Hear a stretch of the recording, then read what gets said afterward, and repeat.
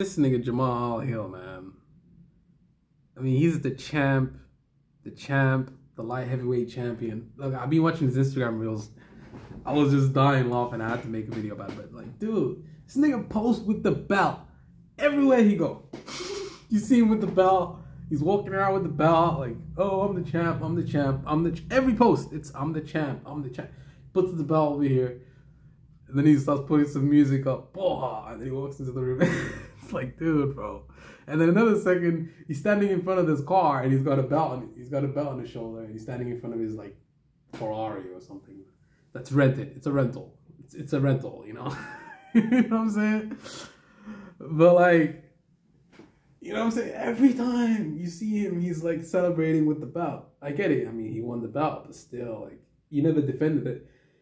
You never defended the belt. You never defended it. You know, some would say that makes you a fake, like not a real champion until you're not a champion until you defend your belt. You know, you're not a champion until you defend your belt, bro. You're just walking around with the belt all day, but it's like, and then imagine it would age really badly if he got knocked out in his next fight by Jiri Prochazka, because that's the fight that makes sense. For all of you guys that don't know, Jiri Prochazka was the undisputed UFC light heavyweight champion after he beat Glover Teixeira for the belt. He beat Glover, and then he was supposed to fight him again because the fight was so exciting and beautiful and amazing to watch, but he pulled out because he had a shoulder injury. And then after that, the story doesn't end there. There's more.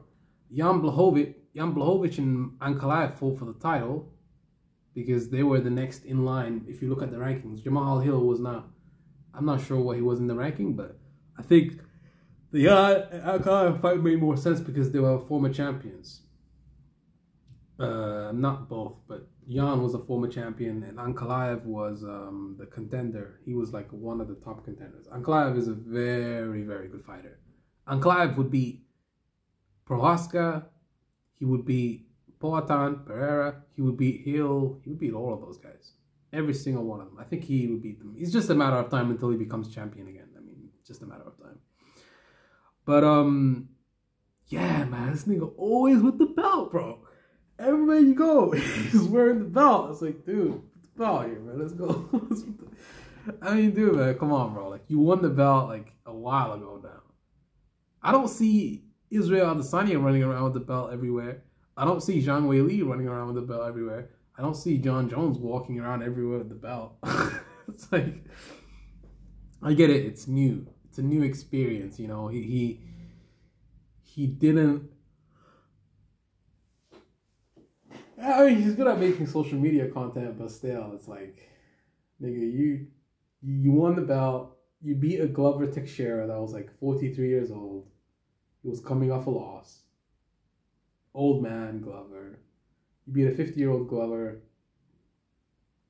You know, and Glover's slowing down. He wasn't even throwing that many punches per round. He was done, bro. Like, the fight shouldn't have even really happened. I mean, really, the Jiri fight, he was also pretty declined by then too. So let me tell you one thing I don't like about MMA fans. If Jiri was posting those pictures with the belt all the time and in front of his car and showing off with the belt, then everyone would say, oh, he's the champ, yeah, let's go. But now that it's Jamal Hill, everyone's saying, oh, this nigga posting with the belt all the time. Like, he all up in the video. Like, what do you call it? That guy that's always taking the spotlight from his son. Yeah, man, like, every second, dude.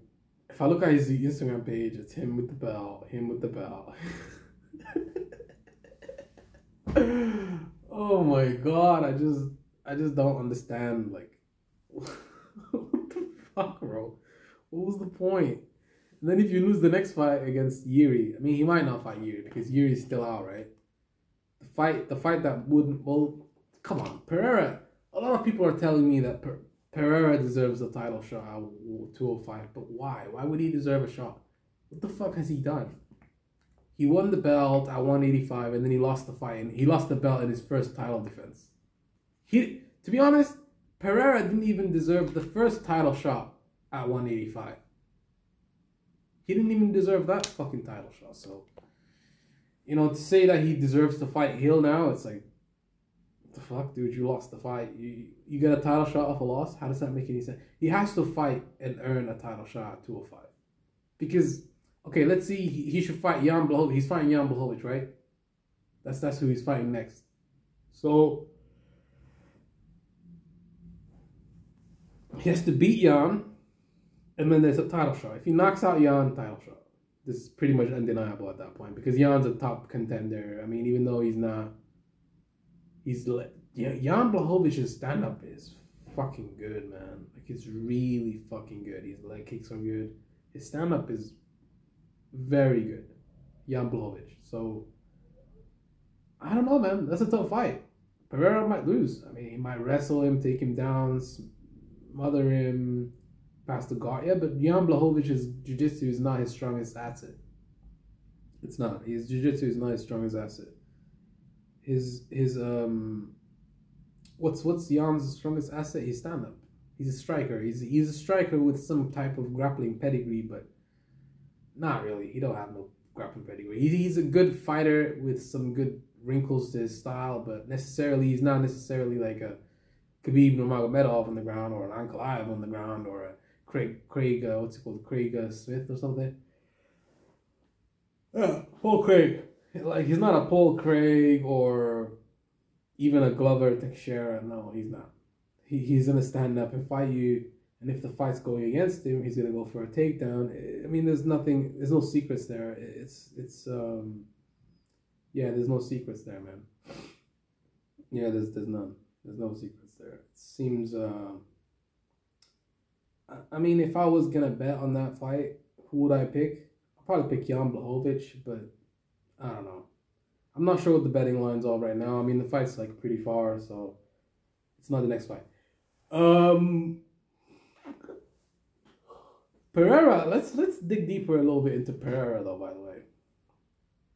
Like, this nigga Pereira didn't even deserve the title shot against Adesanya the first time. Who did he beat? He beat Andreas Michailidis, and then he beat Bruno Silva, and then he beat Sean Strickland, right? 3 fights to get a title shot. So he basically got fast-tracked to a title shot. And then everyone's telling me Hamzat shouldn't get a title shot. Why not? Pereira got fast-tracked. He only won 3 fights. 3 fights. 3. Only 3 fights. It's ridiculous, man. He didn't deserve it the first time. He got it because of what Izzy did in the division. That's why.